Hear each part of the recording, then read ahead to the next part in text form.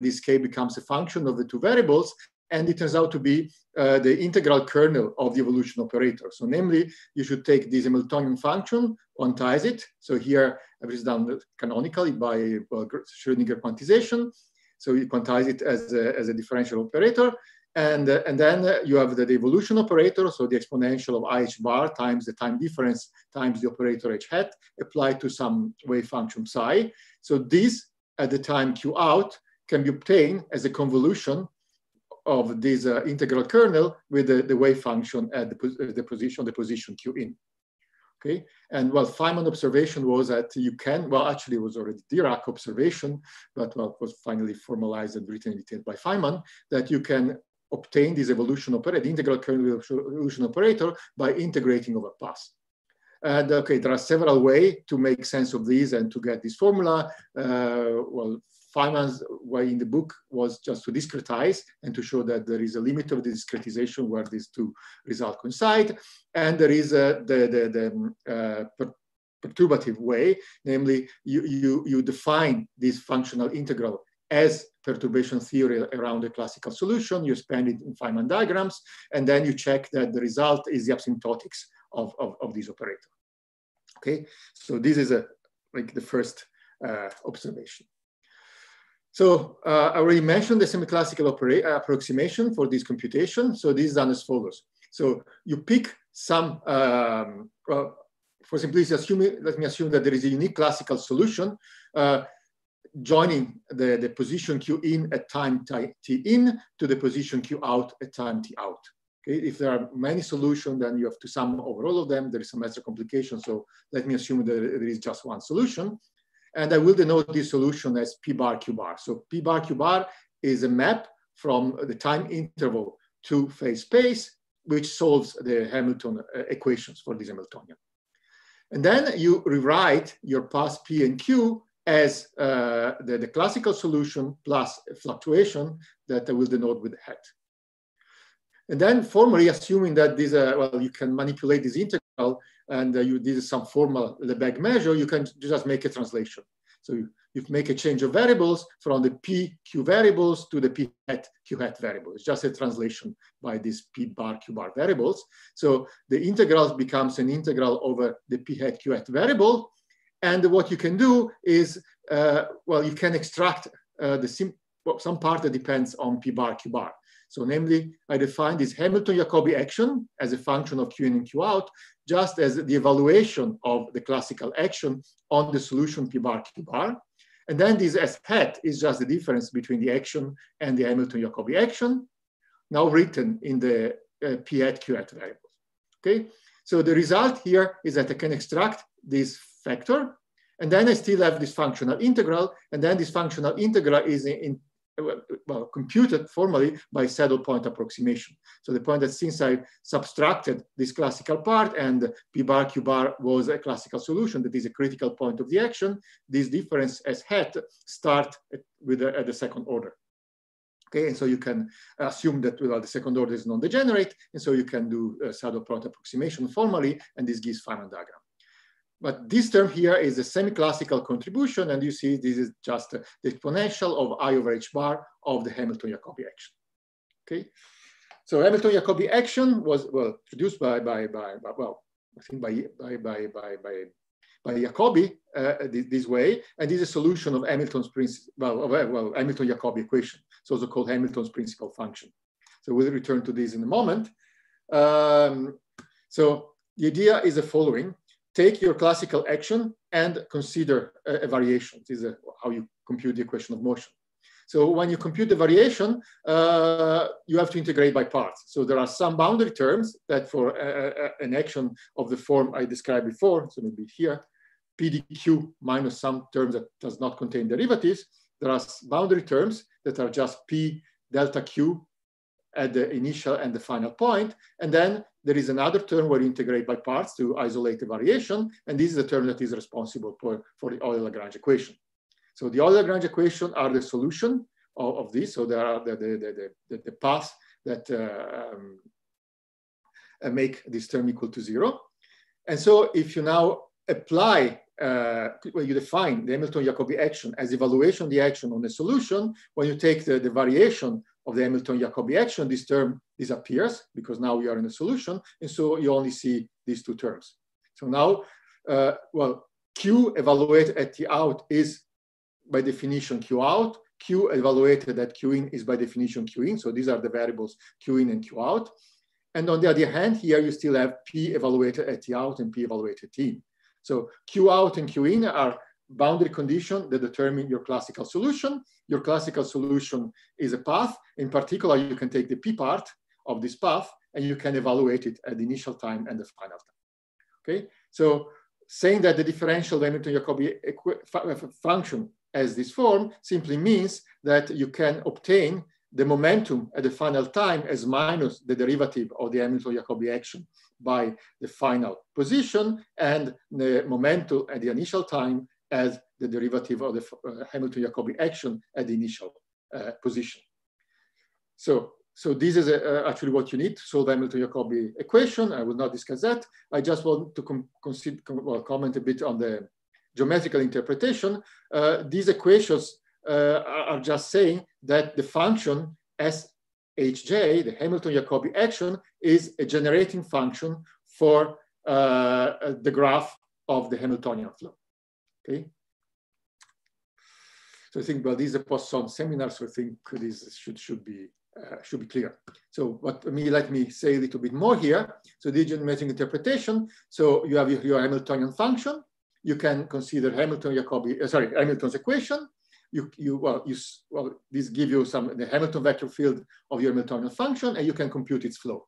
Its flow from time t in to times t out, right? So this is a map from the cotangent bundle Rn to the cotangent bundle of Rn.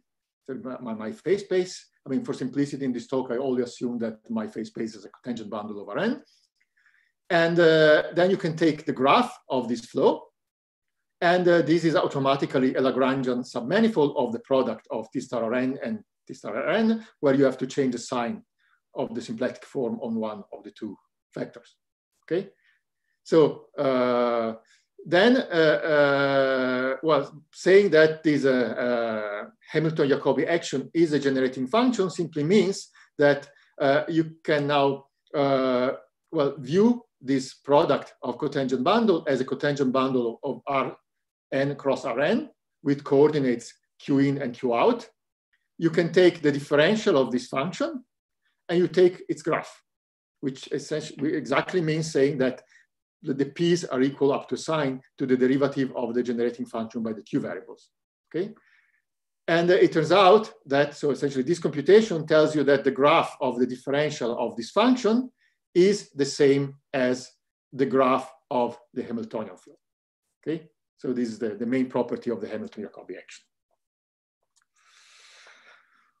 Okay, so what I've done here is to choose a polarization, namely I've rewritten this product of symplectic manifolds as a cotangent bundle of some chosen base, which is Rn cross Rn with the Q coordinates. You could have chosen, you could have made a different choice. Essentially, you could have rewritten this whole symplectic manifold as some other cotangent bundle. And then you could have looked for some other generating function of this L. So suppose, for example, that I change my coordinates small p, small q to some other coordinate capital P, capital Q by symplectomorphism. And actually, let me assume that there is a generating function for this symplectomorphism. So namely, there is a function f of the small q variables and the capital Q variable such that the potential of the symplectic forms are related by this formula. So small p, the small q, it should be capital P d capital Q plus the differential of this function. Okay, and so then from this formula you can read how to compute small p and capital P from small q and capital Q. Okay, and so now the idea is to fix the small q variables at the initial endpoint and the capital Q variable and the final endpoint. Okay, so this is another polarization here. And what I'm looking for is another generating function of this capital L. And this is obtained essentially again by, the Hamilton-Jacobi procedure. The only thing you have to do is that you have to modify your initial action functional by this boundary term. Namely, you subtract this function f evaluated at final endpoint. So, namely, you take q evaluated at t out and capital Q evaluated at the PQ variables at t out. Okay. Now, if you take a variation of this new action, which I denote as f to remember that I use this function f here, you will see that again you get some bulk term, which are again responsible for the same Euler-Lagrange equation. You still have this small p delta q term at the initial point. This is the boundary term as before, but at the final endpoint, you have the small p delta q term by integration by part. You have the delta f term by this term here, and the two add up to give you the capital P delta capital Q term. Okay, so now you get this final term here, and so this tells you that now if you evaluate this on a solution, the Euler-Lagrange term disappear. You get this equation, which tells you that now, well, again, the small p at the initial point is minus the derivative of s at the initial small q.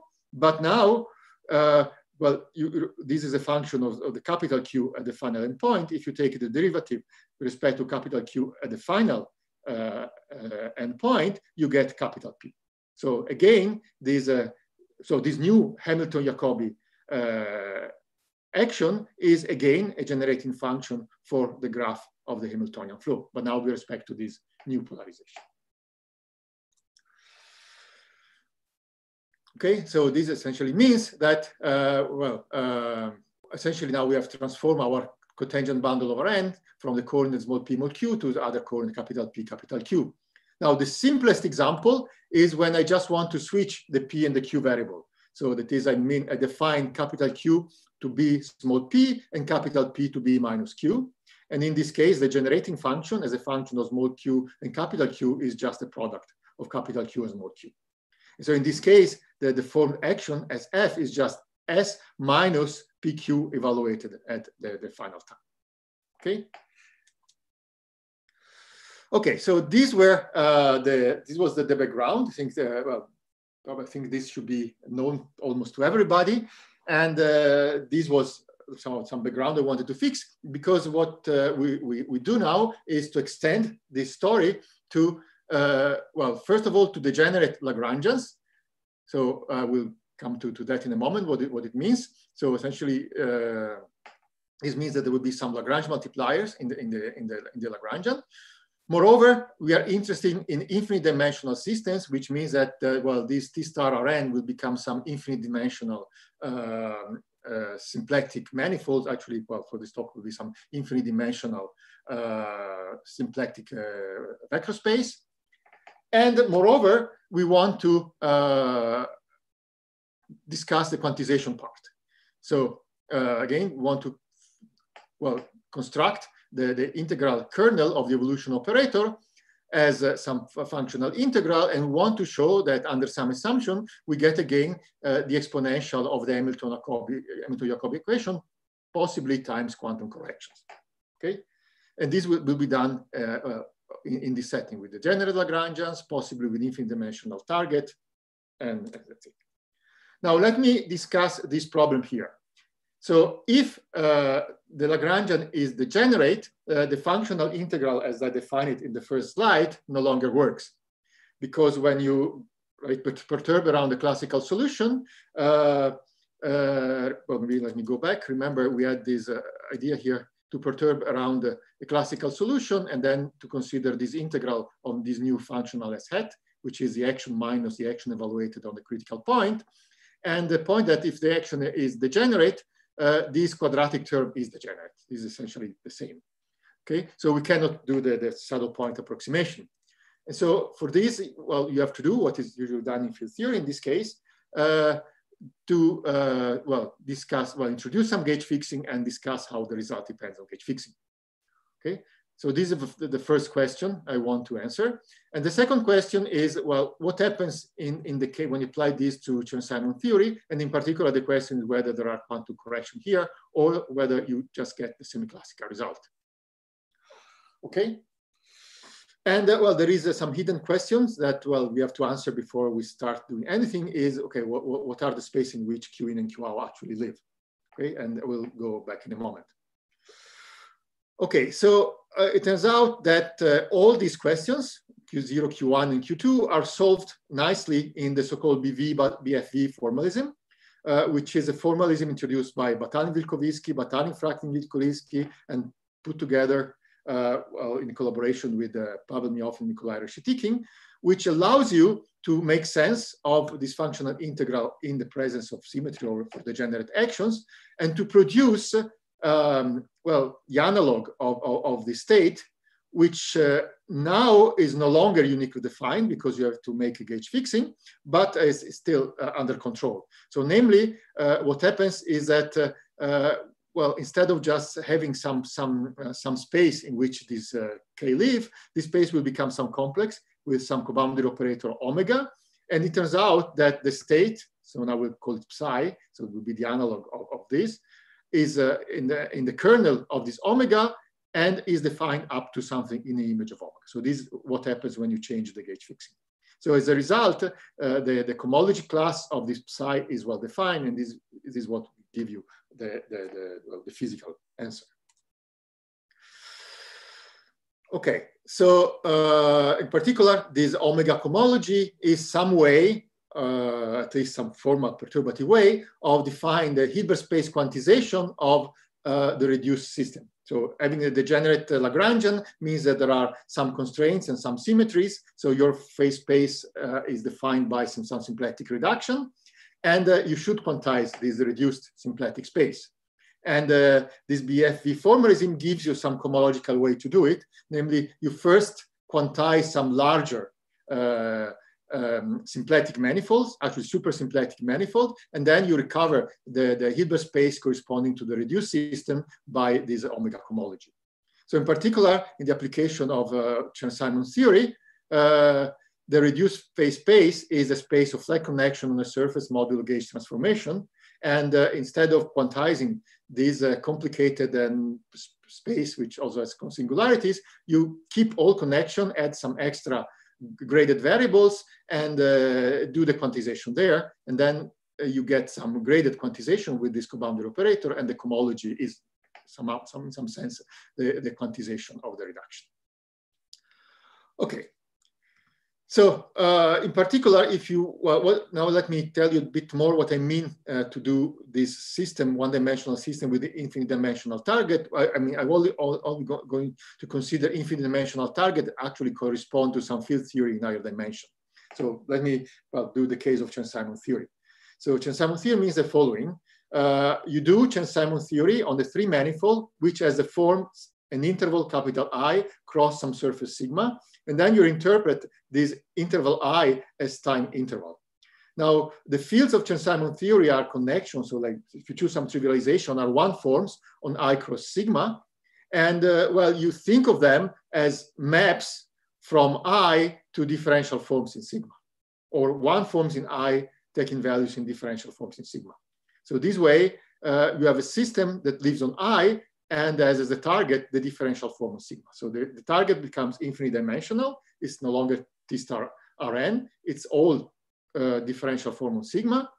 And in particular, well, one forms on sigma. And this is symplectic space, which actually is related to this. Okay.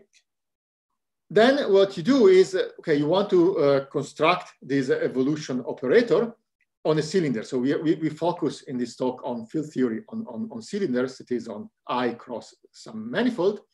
And well, since the theory, like Chern-Simons theory, is topological, the result is invariant under diffeomorphism in particular is invariant under reparameterization of this interval. And so in particular, this tells you that, well, the state or the class of this evolution operator K you get should be the identity operator. Okay, because everything should be invariant under the parameterization of interval, and actually it does not depend on the interval. The point that you get anyway some interesting answer because, well, this K itself, of course, represents the identity operator, right? But, well, it's the identity operator in quantum mechanics is defined up to projectivization. So there is some phase, and this phase is interesting. Actually, this phase will be the Hamilton-Jacobi action. So this phase is interesting. Moreover, you can start this K before going down to the omega cohomology, and this also might contain some interesting information. And in particular, let me now come to the, well, some of the results before going to the technical part. So for example, if we apply our construction to three-dimensional, well, non-abelian Chern-Simons theory, it turns out that, well, this evolution, this phase here is essentially the gauge-West-Domino-Witten action. So we recover the gauge-West-Domino-Witten action from this procedure. And well, in addition, we show that there are no quantum corrections, at least if we, well, in our gauge fixing. And another interesting example, which actually was the original system we consider, I should say that, all these work started from a suggestion of Samson-Chatashvili that said that we should be able to use this BV formalism to study this problem. He had approached a few years ago with Gerasimov. So the problem is the following. You take seven-dimensional Chern-Simons theory, with abelian, and you study it with some polarization, and Gerasimov and Chatashvili showed that this is related to the Kodaira-Spencer action, also known as a BCOV action. So let me say a bit more here. So the theory has this action here. So it's an integral over a seven-dimensional manifold of C dc, where C is some three forms. So the fields here are three forms. And the action is very simple. It's just these seven forms, C dc. Now, you assume that your seven-dimensional manifold is an interval cross sigma. So now sigma is six-dimensional. And in addition, you assume that sigma is a Calabi-Yau manifold. Okay, and then you have two interesting polarization on the, well, you just take the three forms on this Calabi-Yau threefold. And there is one, well, rather obvious polarization, which we call the linear polarization, which is obtained just using the complex structure. And you just essentially, oh, happen. A second. Is it getting smaller? No. Okay. Okay. So yeah, one possibility is just to use the complex structure on sigma. So you can split the three forms into 3, 0, 2, 1, 1, 2, and 0, 3. And then you say that the Q variables are the 3, 0, and 2, 1 forms, and the P variables are the 1, 2, and 0, 3 form. Okay. But there is also another very interesting non-linear polarization, where non-linear in sense is non-linear with respect to this polarization, which was introduced by Hitchin. And this uses the whole Calabi-Yau structure. So essentially, well, you say that the Q variables are written in this form. So omega 0 is the Calabi-Yau form, and then they are parameterized by some function rho and by some Beltrami differential mu. So this parameterizes the Q variables, and then you can find out what the P variables are. And what Gerasimov and Chatashvili observed was that if you compute the Hamilton-Jacobi action for this very simple action using these two polarization on the initial and final endpoint, the result is precisely this Kodaira-Spencer action. So this is the action whose critical point are the deformation of the complex structure. And this is also well known as a BCOV action in string theory. And well, one question they had was that whether this is a semi-classical result persists at the quantum level and how it extends to the quantum level. So many, for example, the question is, what are there quantum corrections?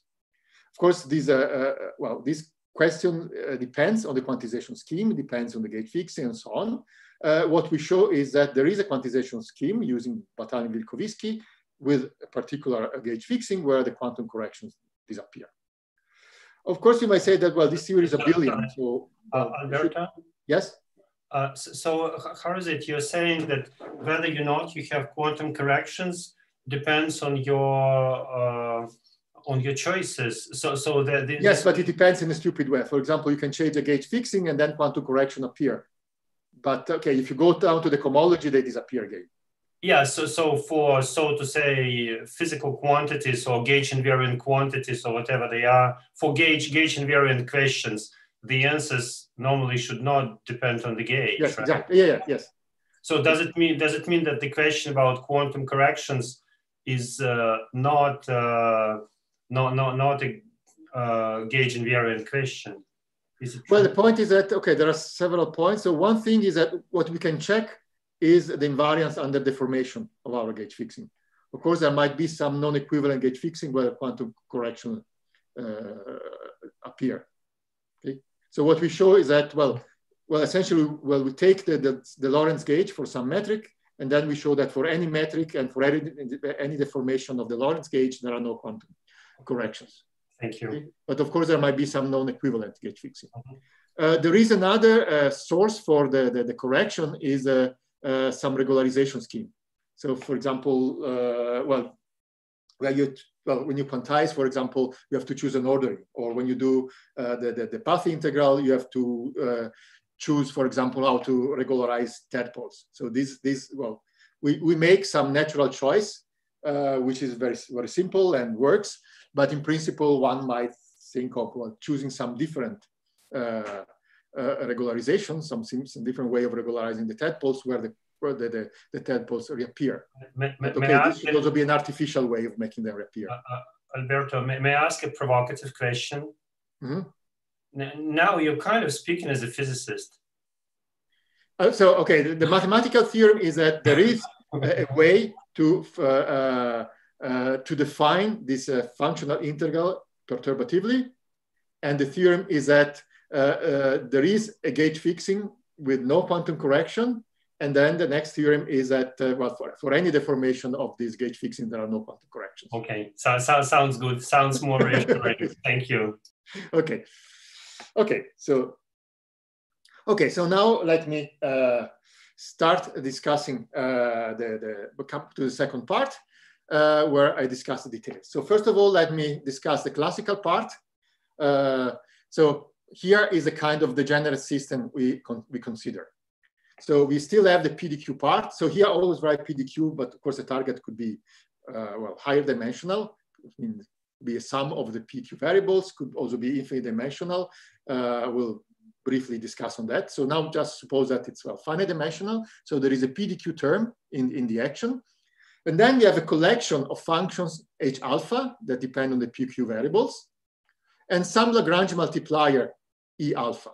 So here, since I want to integrate, I don't want to introduce explicitly a parameterization, I assume that these Lagrange multiplier E alpha are one forms on the interval. Okay, so this is the action. Okay, and in this simple example, there is no HDT term. Actually, you can add it. I will not for simplicity because, basically will not apply to Chern-Simons theory where there is no HDT term. You can actually recover it from this description if you specialize one of the E alpha to be dt. Okay, so the alpha will no longer be a Lagrange multiplier. You can specify that it is some fixed dt variable. Okay, but for simplicity, let's stay at this level. Okay, and then if we change the polarization, so for example, let me do the simple case where I just want to swap the P and Q variables, then you subtract this generating function f at the final endpoint, and so you define this as f. Okay, so this is the system. And the system, you see that it is degenerate because, first of all, in addition to the PQ variables, now you also have the E variables. So you have to make sense also what is symplectic structure, and they do not appear on the boundary when you integrate by parts, so they're not really boundary variables. So the symplectic structure is still given by just the phase space with P and Q coordinates. Okay, but there is some the other Lagrange equations imply that the H alpha should be equal to 0. So you have this, in addition, this algebraic equation, and the result is that if you perturb around the solution, you get some some singular Hessian. Okay. There is some consistency condition for this system to make sense. I will not enter into detail. I just give you the condition. You may find them very, very natural. So the condition is that, these function H alpha are in involution. So namely, they generate a Lie ideal in the Poisson algebra of functions. So in other words, more explicitly, there is some set of functions, f alpha beta gamma, such that the Poisson bracket of H alpha with H beta is equal to the sum over gamma of f alpha beta gamma H gamma. Okay. So this is the condition. And we'll go back in a moment to the geometric interpretation. Of course, you know that this is related to coisotropics and manifold, but at the moment I'm just algebraic. I'm not saying that these are regular constraints. So now let's study just the classical problem associated to these actions. So first of all, let's compute the Euler-Lagrange equation. So you have to take variation with respect to the p variables, and you get this equation that dq is equal to sum over alpha e alpha dh alpha over dp. You take the variation with respect to q. Here you have to integrate by parts, and so you get the dp is equal to minus sum over e alpha partial derivative of h alpha with respect to dq. And you can take the variation with respect to the Lagrange multiplier E alpha, and so you get H alpha equal to 0 for all alpha. Okay. Now, as you see here, these two sets of equations are a different nature. So first, this first set of equations they call evolution equation involve some derivative, whereas the second set of equations, the constraints are purely algebraic. Okay. So from now on, I will refer to this first set of equation as evolution equation and to the second set of equation as constraints. Okay, so in terms of the field of the theory, the evolution equation arise when you take variation with respect to, well, what they call the physical fields. So these are the fields that determine the symplectic structure on the boundary, so the PQ variables. Whereas the constraints are the variation with respect to these E alpha fields that do not appear on the boundary. So these are the Lagrange multiplier. Okay, so this is the whole structure. Okay, in particular, if you evaluate some H alpha on a solution of the evolution equation, so forget the constraints in a moment, just consider the evolution equation, take a solution of the evolution equation, evaluate some H alpha evaluate the H alpha on the solution and take its differential. Okay, so then by the chain rule and by this relation, you will see that the differential of H alpha will be minus alpha sum over gamma F alpha beta gamma, H gamma also evaluated on the solution times E beta. Okay, so this is an equation, and well, this equation is very is a very interesting consequence. Namely, tells you that the differential of the H alpha on the solution are linear combinations of the H alpha of all the H's also evaluated on solution, which means that if the constraints are satisfied at some point, for example, the initial point, right, then the H is equal to 0. So the constraints are automatically satisfied at every point.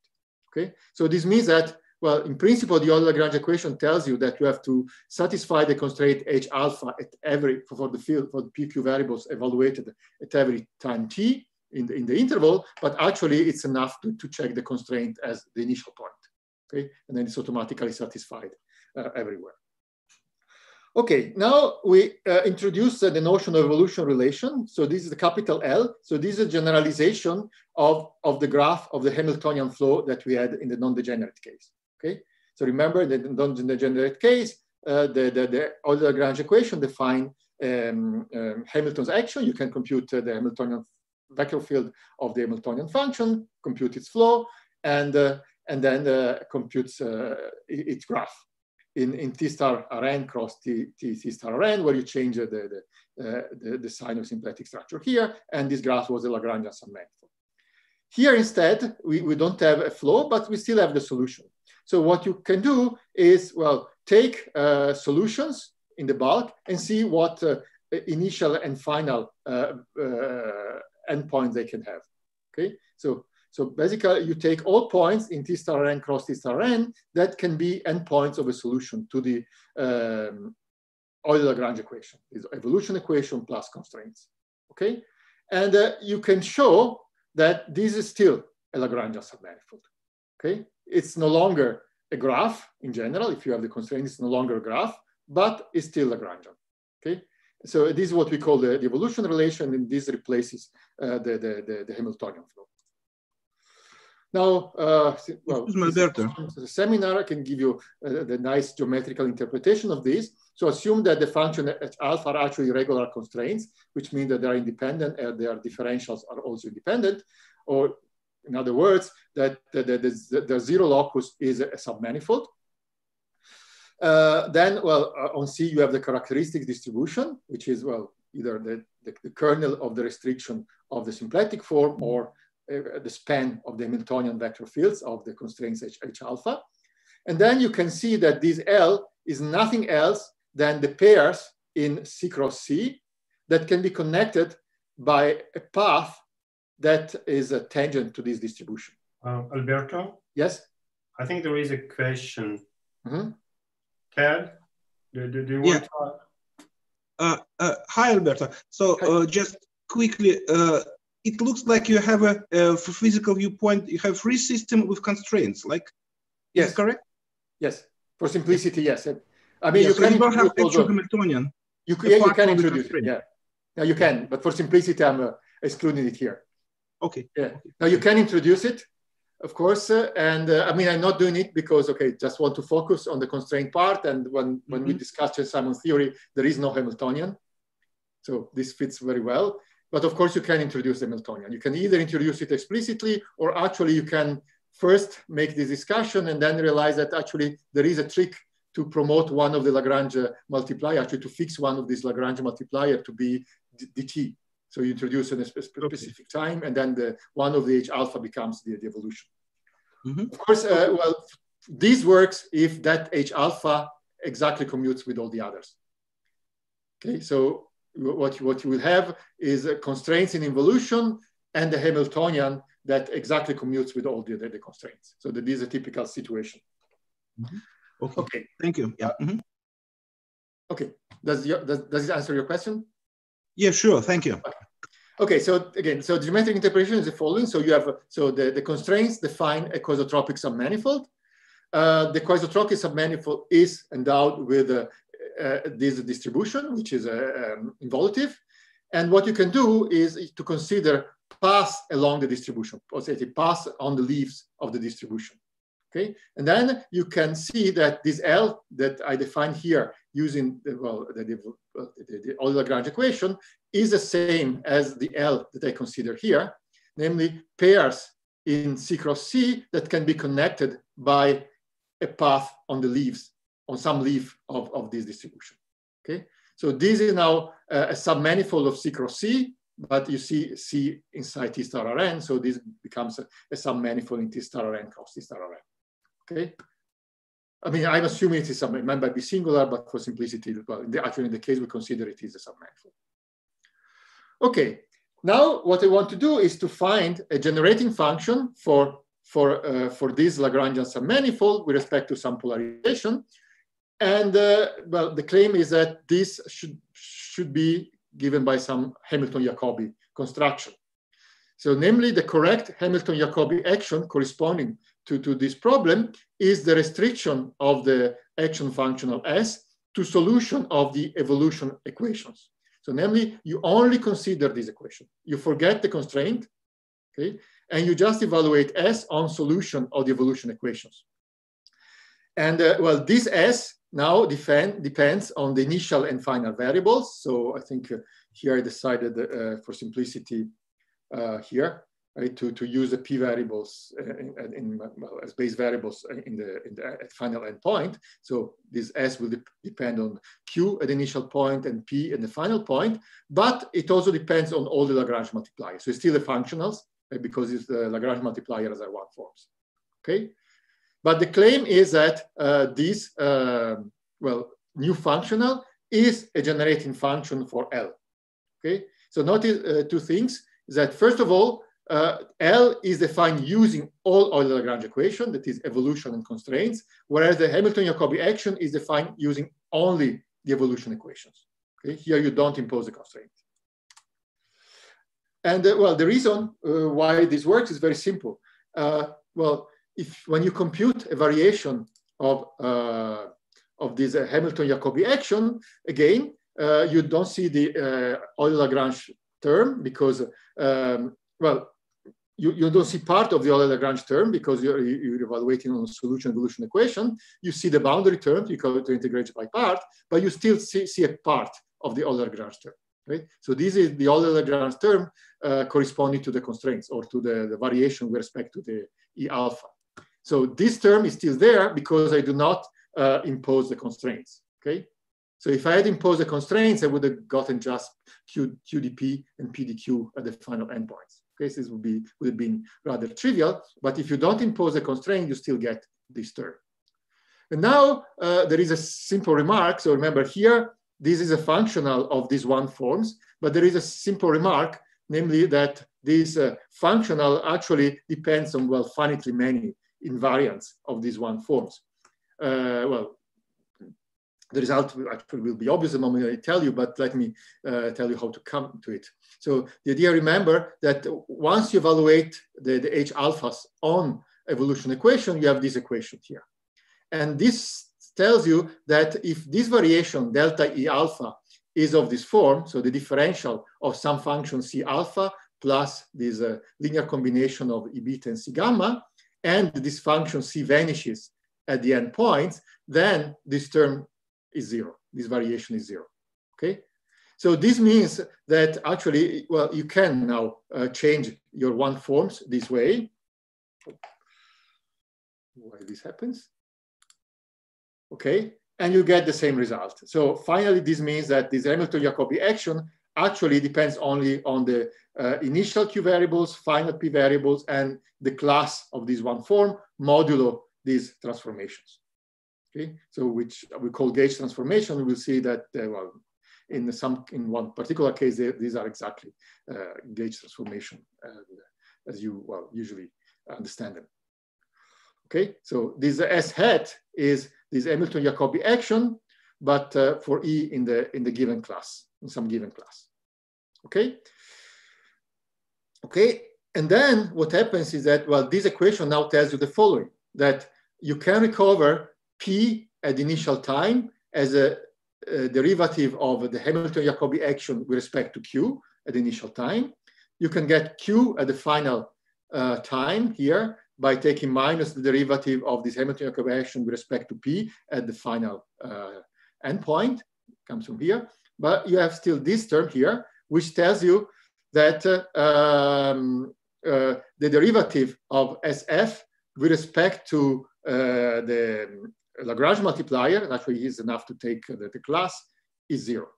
Okay, so now we have the three set of equations. So these first two set of equations determine the P and the Q variables in terms of the others. And in addition, you have some more equations. Okay, and the statement is that this is a generating function for this L, or well, for this L here. Okay, notice that previously we only had these two equations, and these two equations were enough to determine all to determine the graph. Now these equations do not determine the graph. This system is still underdetermined. In addition, you have these additional equations that make solution to these equations into a Lagrangian submanifold. Okay, and this Lagrangian submanifold is precisely this evolution relation here. Okay, so this is what Alan in his book with Bates called a generalized generating function. So it's a generating function that depends on some variables on the base of your cotangent bundle and some additional variables. Okay, and you have this additional equation here. So, well, there is some geometric interpretation for this, namely what you're doing, you are extending your cotangent bundle with some other cotangent bundle. You have some generating function of a Lagrangian submanifold there. Then you set to zero the momenta of the additional cotangent bundle, which is this equation here. And this turns out to be under reduction. You do this quasotropic reduction. This gives you a Lagrangian submanifold of the original cotangent bundle. Okay, but algebraically, this is written in terms of these equations.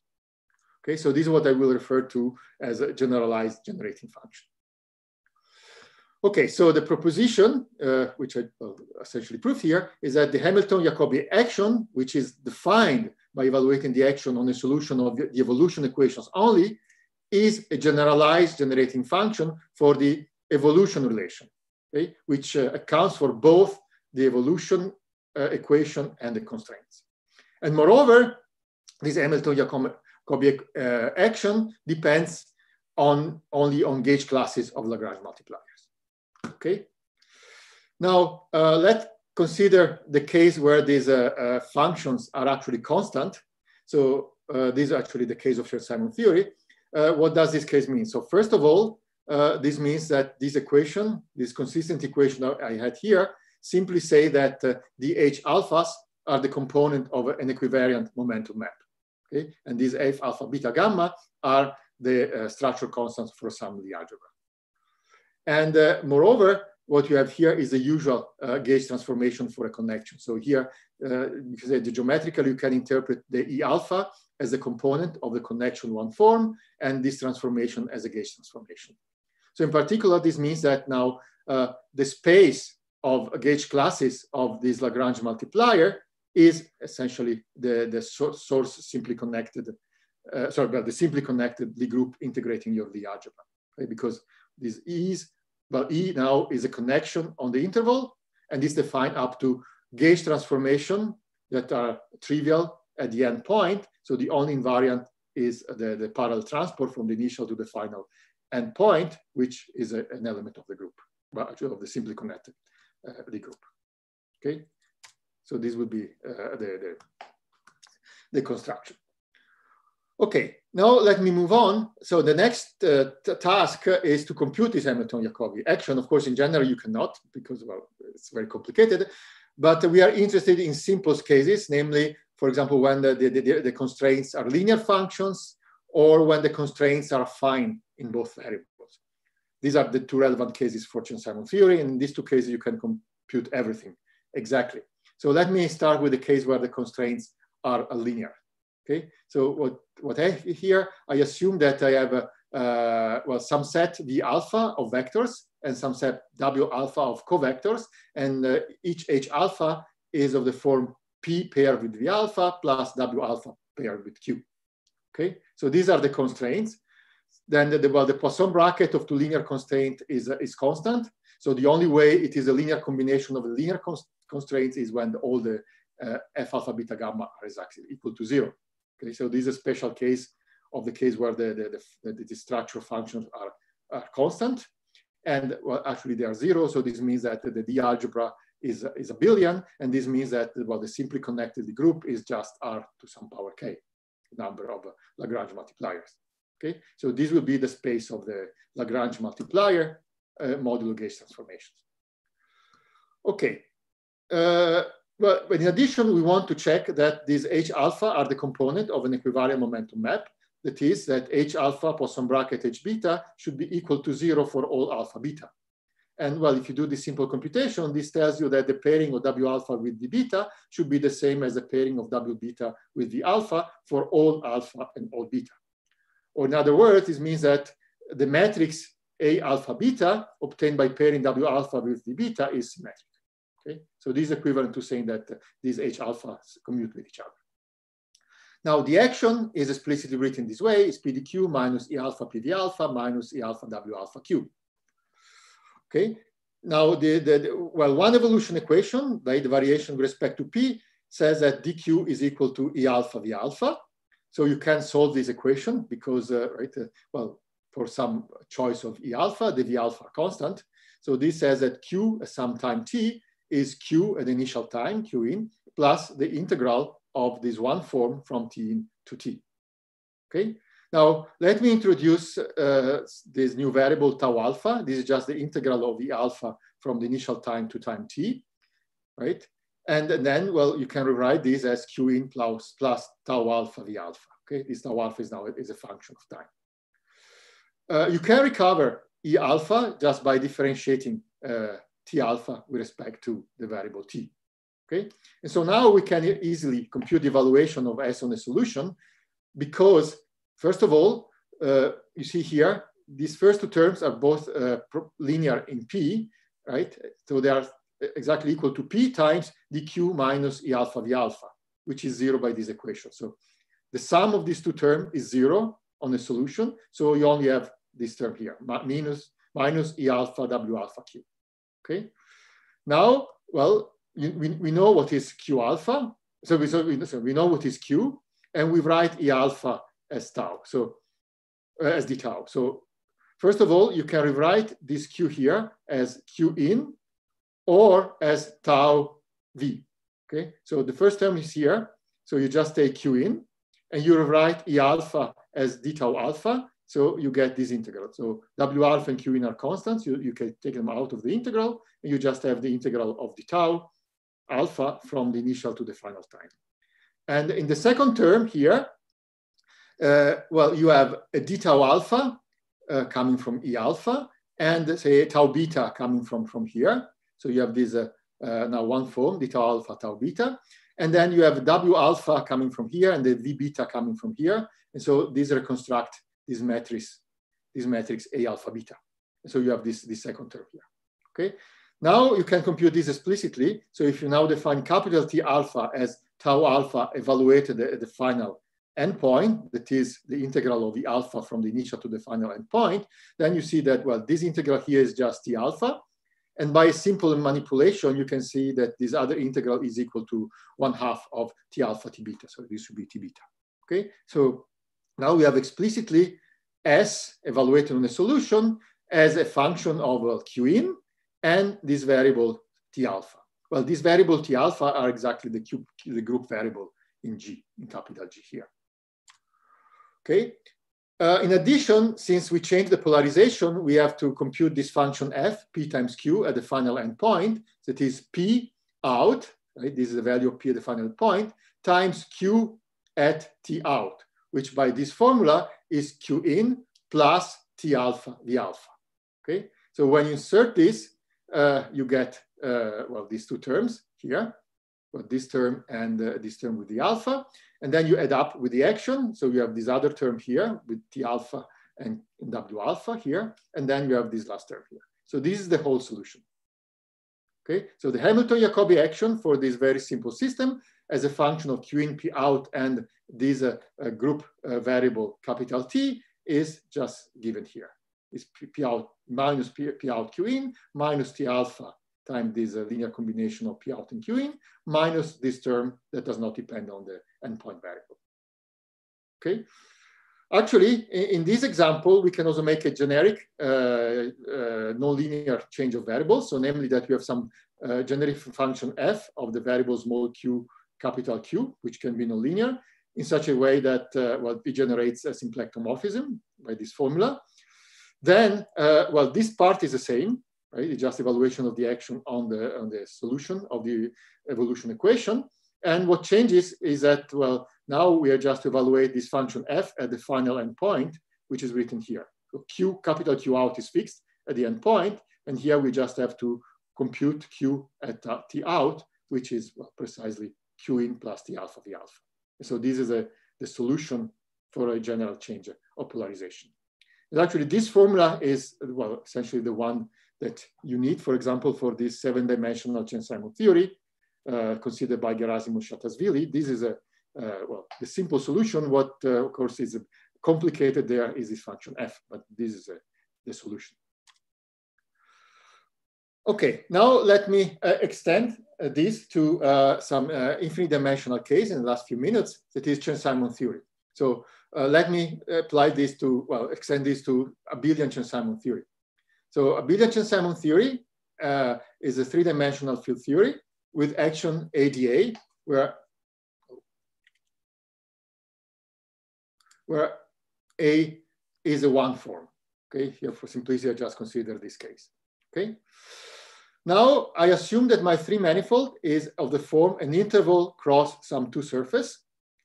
And then I write my one form A as, well, the sigma component and the I component. So this means the component which is a one form in the sigma direction, and this is a component which is a one form in the I direction, but both component depends on variables both on I and on sigma. I can also split the Ram differential into its two components, and then you can rewrite this action this way. And now here, well, this di is the time derivative. So this term is a term that corresponds to PDQ. And here is a term that corresponds to the constraints. So here, well, you see that the PQ variable here are the A sigma. So this sigma are the constraints, and the AI component are the Lagrange multipliers. Okay. So here this says that, well, T star Rn is replaced by one forms on sigma, and the Lie algebra G, the abelian the algebra G, is replaced by this AI that is 0 forms on sigma. Okay, now for our construction, we have to identify the PQ variables. This is the choice of polarization. And to do this, we complexify. So we choose a complex structure on sigma, and then we write the complex one formed on sigma as 1,0 form plus 0,1 form. Okay, so then we can accordingly write A sigma as A10 plus A01, and we can rewrite the D sigma as Dalbo plus Dalbo bar operators. Okay, and then you can rewrite this action this way. So this A sigma di sigma with a factor of half becomes A10 di A01, which is at, well, you can say the A01 are the Q variable and A10 are the P variables. And this other term here, D sigma, can be rewritten this way. And so this gives you the constraints. And you see the constraints are linear in the P and the Q variables. And what I called V and W here, these vector and covector here, V and W, right, now are just the Dolbeault operator and the Dolbeault bar operator. Okay, and then, well, you can apply, well, this formula here with just some change of notation. Instead of capital T, now I write sigma, and you get this formula here. So there is a term linear in sigma, which contains this linear term here and this quadratic term here. Okay, and this is the solution, and well, this is the Billian gauge, well, gauge Vestumino. Well, actually, there is no Vestumino term. Okay, so this is the result. Okay, it's been formal. Well, you can do it also rigorously. Well, you have to make sense what it means to work with these functional infinite dimensional spaces, what is a generating function on infinite dimensional symplectic space. You can repeat what I described before, and you get exactly this answer. And you can do, well, the same also for 7-dimensional Chern-Simons theory, and with nonlinear change of polarization, and you get the result, and actually you get the result by Gerasimos and Shatta's theory. And now would be, so we started, yeah, a couple of minutes later. So do we have still a couple of minutes? Oh yeah. Okay. So let me briefly discuss the quantum version. So in the quantum version, well, you have to keep track of gauge transformations. So this A transformed by the differential of some 0 form. And you do this in this BV setting, namely this, well, essentially you take a cohomological resolution of the gauge transformation, which means that you introduce some additional variable C, some graded variable, so some odd variable, and some vector field Q on the space of fields, which, well, acts on the A variable by the gauge transformation generated by C. And so these your new variables are A and C. And in addition, you introduce their momenta, A dagger and C dagger, to get a symplectic manifold, an infinite dimensional symplectic manifold. And well, you shift them. So these A dagger and C dagger at opposite parity, and A and C. So this is what is called the BV symplectic manifold. It's a not symplectic manifold. And then you extend your classical action to the so-called BV action, which is the classical action plus this other term, which is essentially the generator of the gauge transformation, which can also be rewritten nicely as just ADA with this new field ABV, which is just the linear combination of the all 4 fields. And what is nice is that this BV action Poisson commute with itself with respect to this odd symplectic structure. And the BV quantization tells you that if you take the exponential of an action that satisfies this equation and integrate it on the Lagrangian submanifold of your odd symplectic manifold, the result is invariant under the formation of the Lagrangian submanifold. Okay, so this is a BV theorem. Well, I presented it in a well-simplified form. Well, there is some term containing the so-called BV Laplacian that I want to ignore it. Well, to make this more invariant, you have to reduce half densities and so on. But well, for our purposes, it's enough to consider the simplified version. Now, a way to construct a Lagrangian submanifold in this space is by the Lorentz gauge, namely introduce a metric, and then you require A to be in the kernel of the odd star operator D star. You set the C dagger variables to 0, and you require the A dagger variable to be in the image of this star. And this is Lagrangian submanifold, which allows you to make this computation. Now, if you're working on a manifold with boundary, like our integral cross sigma, then well, you have to do this quantum BV formalism. So I'm not going to many details. Essentially, maybe I can skip this. What happens is that, well, you identify some space of boundary fields, which now no longer contains only the A fields, contain more fields, but still is a some cotangent bundle. And there is some restriction from the bulk field to the boundary fields. And you have to choose a polarization, as we did in the classical case, namely you have to represent the space of boundary fields as a cotangent bundle. And then we denote these boundary variables as fat A variable. And then what you do is you write your BV fields, these here, these ABV here, as some extension of this boundary variable plus fluctuations, okay? And it turns out that now when you integrate the exponential of the action, right, with the fluctuation on some Lagrangian submanifold, you get something that depends only on this boundary variable. And this is the quantization, this is the integral kernel we are looking for. It turns out that, well, now this depends on the choice of this Lagrangian, but the nice thing is that, well, under some assumption, you can construct some co-boundary operator on the space of these boundary fields with two properties. So first of all, this psi is killed by this co-boundary operator omega. And second, when you deform this Lagrangian, this psi changes by a co-boundary. So its cohomology class is well defined. And actually, well, this omega squares to 0, and that's it. Okay, let me just very quickly tell you what happens if you apply this to abelian Chern-Simons theory. Well, do this splitting, then rewrite this A sigma as A10 plus A01 using the complex structure on sigma, and write alpha instead of AI, and then you get this action. Well, you have to add these boundary terms, well, to make sense of this, well, to get rid of the ambiguity in this extension. And then you can just do a Feynman diagram for this. So there is this quadratic term here, right? So you have to invert this operator, and then you have vertices. So there is the inverse of this operator, which is graphically is denoted by an arrow going from A01 to A10. Okay, so this is some way of inverting essentially time derivative. So with some gauge fixing. So, well, in one dimension, this is very, very simple. And in addition, you have vertices. So for example, this alpha dA01 means that you have some d alpha with a possible outgoing arrow because of A01. Then the second term is some d bar alpha with some incoming arrow from here. And then you have this boundary term, which means that you may have some fat A with an outgoing or an incoming boundary. So if you collect all these together, these are, well, the possible Feynman diagrams you can get. Feynman diagram are all the graphs that you can generate by these rules. You can compute them, and you show that you get exactly, well, this, the integral of this Lagrangian submanifold gives you exactly the exponential of the Hamilton-Jacobi action with no quantum corrections. Okay, so I think, well, and then with this, just some comments. You can do this for non-abelian Chern-Simons theory. I can tell you a few words if there is a question on that.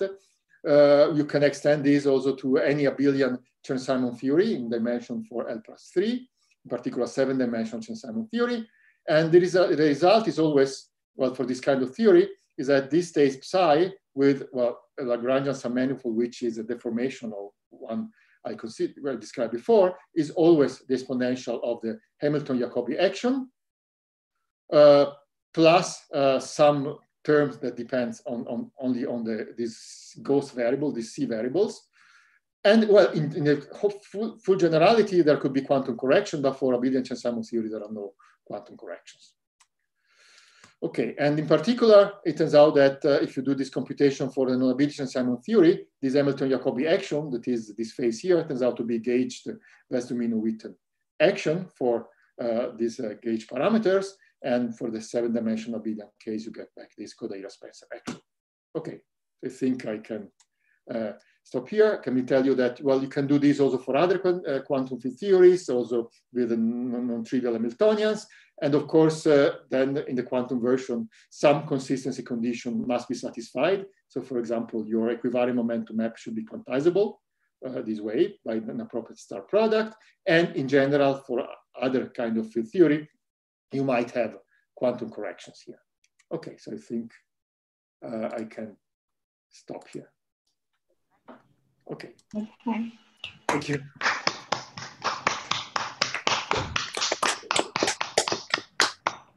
Thank you. Are there more questions? I guess Lisa's question was already answered.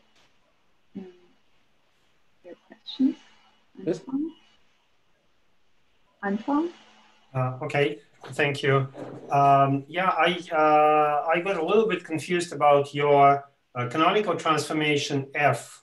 Mm-hmm. Because, you know, I understand you're computing a canonical transformation which is dictated by the evolution of your system. Mm-hmm. And then you're saying you're composing it with another more or less arbitrary canonical transformation. Yes. Yes. So, I mean, like, if I state it provocatively, the composition is an arbitrary canonical transformation. Just to understand, I mean, how it works in practice, right? Because you're composing some very well structured, well defined canonical transformation, which is the evolution of your system with just an arbitrary one. Yes. Right, but then what's the structure that you see in it? Just to understand. For instance, you said Gerasimov-Shatashvili was an example, and there this F was it something very, very special, or how this F works? Well, geometrically, this just means that you are computing the same generating function for your system, right? But by using different. You're going where? So this canonical transformation is just related to some change of coordinates. So of course, the changes of coordinates are arbitrary, but well, sometimes you're interested in certain sets of coordinates. So there are some coordinates that are interesting. Okay, so that's well, of course, yeah. In full generality, you say, okay, I go from some coordinate to some other coordinates. It doesn't matter. Well, it's enough to give the formula for some choice of coordinates. But there are some coordinates that are more important for other reasons. So, for example, the result of Gerasimov-Shatashvili, well, the point was to relate natural coordinate using the complex structure to these natural Hitchin coordinates using the Kabiao structure. Okay, thank you. Other more questions? I actually have some very silly questions. Mm-hmm. So when you were saying, there was a slide when you were saying, you're commenting on this equation dH alpha is a linear combination of H, isn't it? And which we can stop. I didn't see that. Oh, so right before this. No, before, like at the beginning of this. This. Yeah, pH. Yeah. You just press it. This one. Yes. These conditions. No, later, like a DH. You actually just press it. DH was. Here. Yeah, the one. Yeah, exactly. Yes. Yeah, it's almost the same. Yes. So then you're saying that. Yeah, I try to understand what the geometry behind it. So you're saying that if something satisfies this constraint at the initial point, then it satisfies everywhere. Well, geometrically just means that you move on the coisotropic. Something. Yes. Is it a Hamiltonian flow? It is a Hamiltonian flow by the constraints. Okay. But you don't fix you don't fix which H alpha. But of course, it's some Hamiltonian flow of the H alpha. Some linear combination of the H alphas.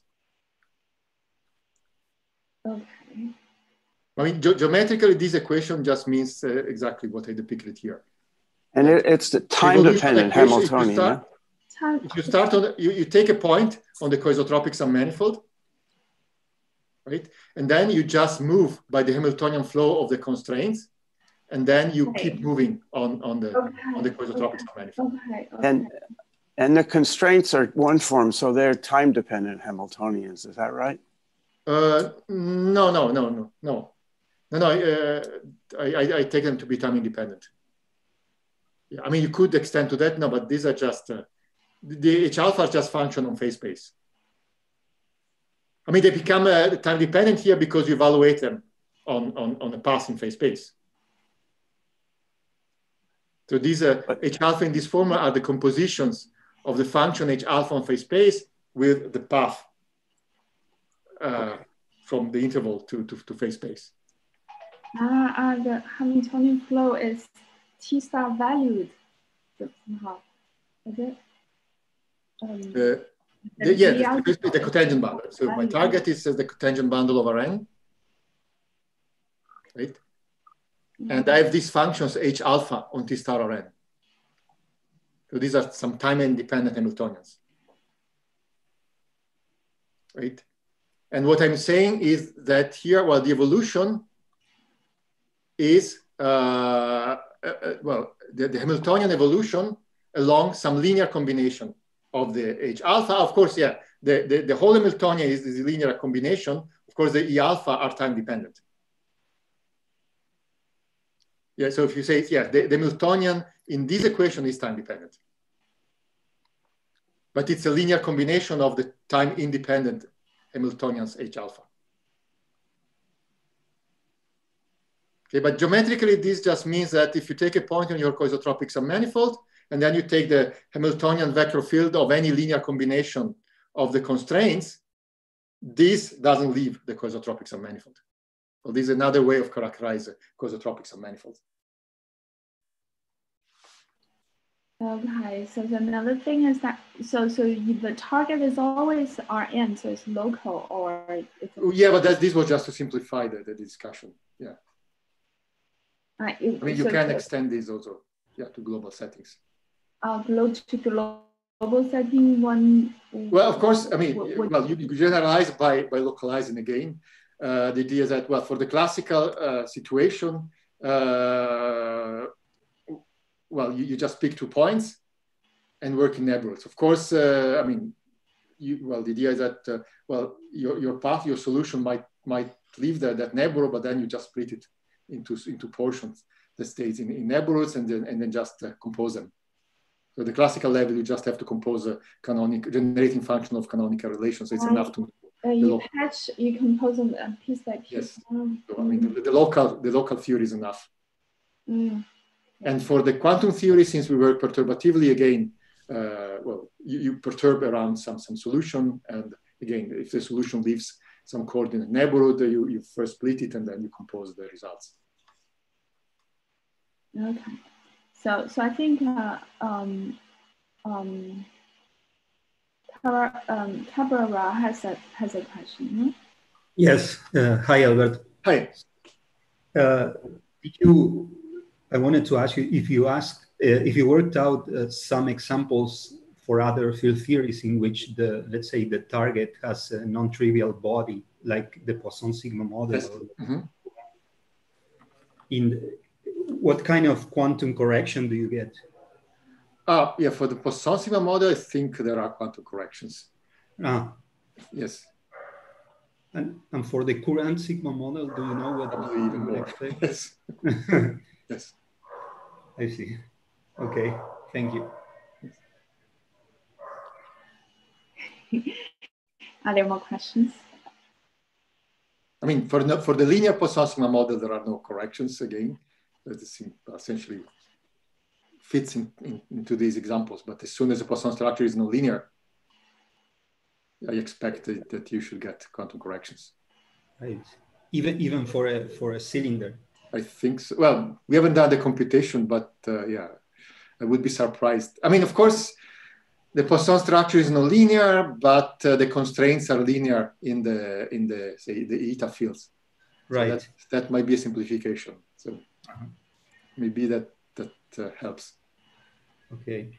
And in the case that you didn't detail that when you have, for example, Chern-Simons on a non-abelian group, so these things that you were calling group variables become actual group elements, like biolonomy or something.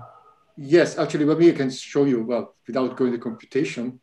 Essentially, if you do the Feynman diagrams for non-abelian Chern-Simons theory, they are similar to the ones I described here for the abelian one. But now, you have some vertices. Actually, in this case of a cylinder, it turns out that you can only have some bivalent vertices.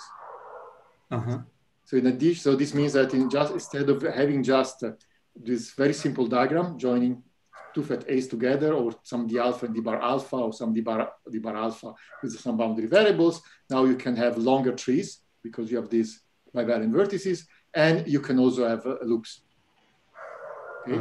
Now, all these trees produce the Hamilton-Jacobi action for Chern-Simons theory, which is a gauge of Witten.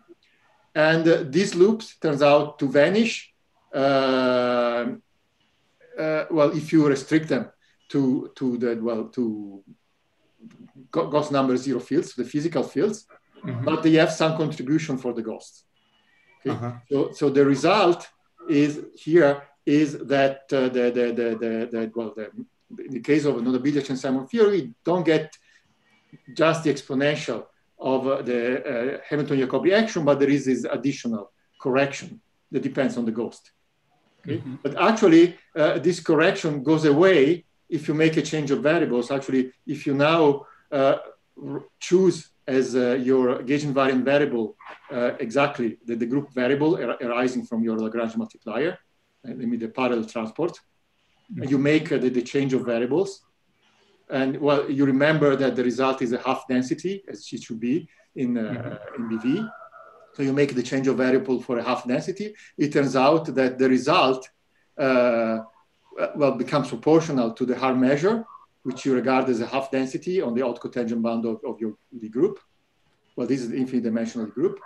And the coefficient is the exponential of the Hamilton-Jacobi action. So the quantum correction disappear if you choose the correct variables. I see. So in a sense, these wheels were... Well, these wheels are just a Jacobian of the exponential. Right, yeah, of the exponential. Yes. Yes. Okay, thank you. Okay, more questions? Okay. If no more questions, let's thank the speaker again.